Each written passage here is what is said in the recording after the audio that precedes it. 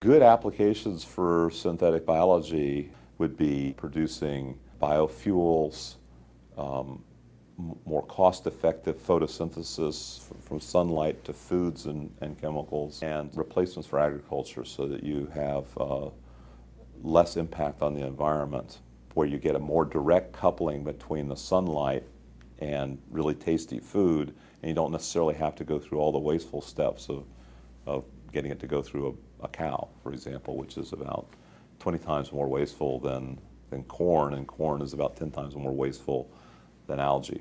So if you could go straight from sunlight to tasty food, you might be able to do that 100 times more cost effectively. There's no fundamental reason why any biological system can't be engineered to look like, taste like, or be like other systems. I mean, they're all using DNA at the core. And there's already many vegan restaurants and vegan foods in the freezer section of the grocery store that taste like meat. People, for some reason, the people don't explore those, but they're less expensive and they're greener in terms of their environmental impact. And they look, and they're prepared to look like your favorite meat-based dishes.